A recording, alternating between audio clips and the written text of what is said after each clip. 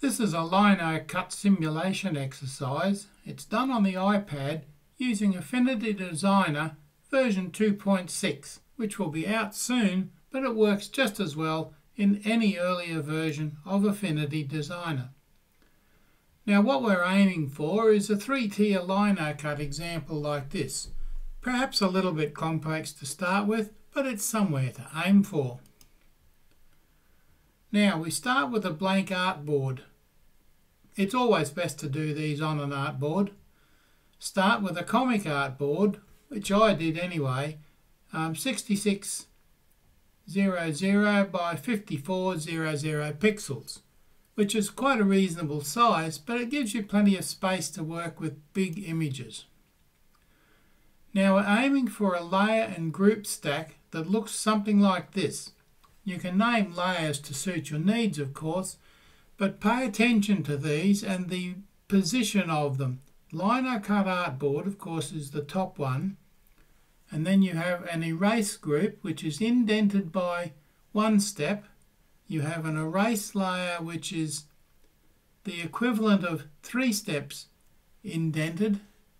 Then the objects that you're going to erase will be placed in that layer. They indent even further. Then you have a black ink layer, which is 1 step out.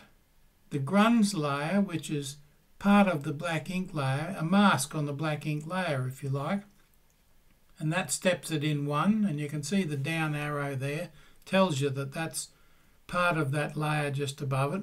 As with the crescent and the house just up there, they're part of the erase layer. And the down arrow in the erase group shows you the things that are in that erase group. Right at the bottom is the brown paper. That's on the top layer, if you like, sitting right on the artboard. So pay particular attention to those. You might even want to copy this frame and print that out for your future reference, because it can become quite confusing. Now, start with your artboard. Add a textured paper as the first layer.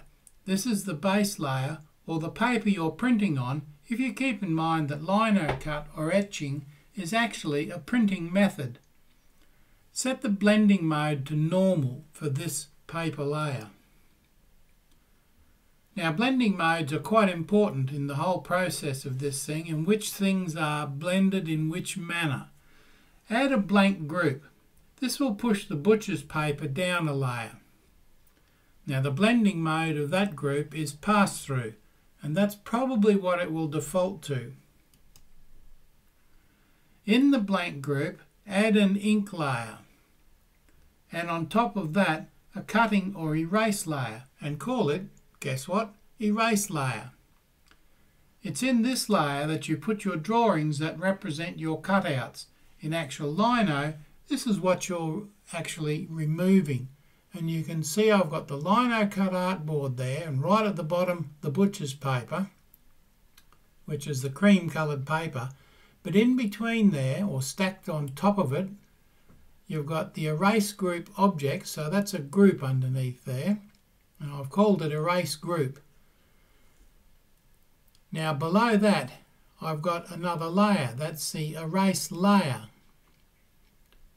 I've also got in the erase group objects the black ink layer, which is simply a black ink rectangle placed on top of the artboard with a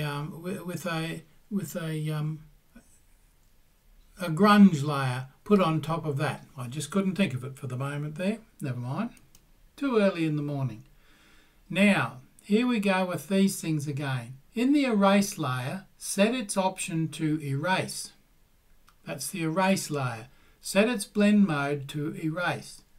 Now, below the erase layer, you have the black ink layer with a grunge pattern embedded in this case. It's part of the erase group objects layer. But it's not, the black ink is not part of the erase layer, it is part of the erase group objects layer. So you get that right, otherwise you'll find you're cutting right through to the white of the artboard. And you don't want to do that, you only want to cut through to the cream.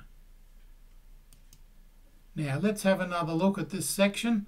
Now look at the layer blending modes. This is quite important.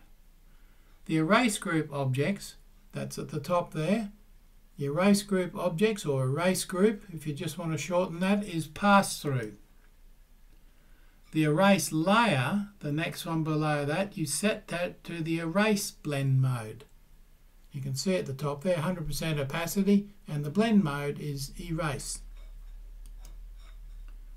The black ink layer, the blend mode is normal, but if you've masked a grunge layer in that, the erase blend mode is placed. It doesn't matter if you don't use this, if you just have plain black ink, but I've put a grunge layer in it so that you can see just on the left there, there's the speckledy faint white patches of the grunge layer. That's because it's erasing or cutting through the black layer a little bit, not much, but a little bit. You can experiment with that to see what you come up with. Now, all other layers are set to normal, including the cutout objects. See those two objects there? There's a rectangle and a diamond, or a square and a diamond if you like.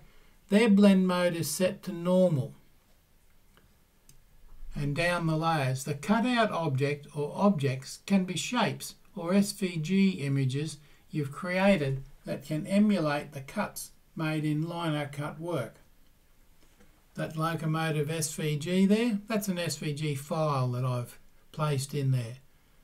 Now it's in normal blend mode, but it's in the group of erase group.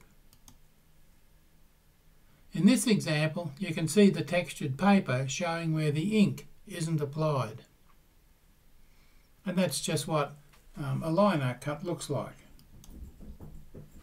Notice that it doesn't matter what colour your LinoCut work is. Now you can see there I've put some coloured flowers, a coloured flower pattern in the shape of letter A in that group. The group is set to erase, as I just mentioned before. But on the image it shows the cream paper behind the ink layer. So it's cut through to the cream paper. If you want that to be coloured, so to add colour, you need to place a coloured layer outside of the ink erase layer. So right below, just above the cream paper. This then looks like a normal ink drawing. Instead of the backing or undercut paper, the cut shows through to the coloured image. Now if you were trying to colour an image, that's where you'd put the colours. In some instances, you'll need to use the Boolean subtract to clear things like windows and other small objects. And you can see there on the left-hand side of that foreground, there's all of those windows are cut out there using the Boolean subtract option. Now they've cut right through to the artboard underneath. So if you had something under there, it would cut through them. Now the trick here is to find a way to stop them from cutting through to the white artboard. It can be done, but I'll leave that one to you. Now here's some objects that are good examples. Here's the gardener, number 1. And there's the gardener, number 2. A few chickens in the foreground, a nice little etching. And you can see you don't need the black background. You could make that full size if you like. But the black background's there so that the whole thing doesn't look like a washed out butcher's paper image. So thanks for watching. I hope you have fun with this exercise. If you subscribe and tap the bell as well, you'll be notified when new videos become available. Share it with your friends. It's all good fun. In coming to grips with the erase blend mode, I received a lot of help and ideas from generous members of the Facebook group Affinity Designer Hands-On. Very friendly, very helpful.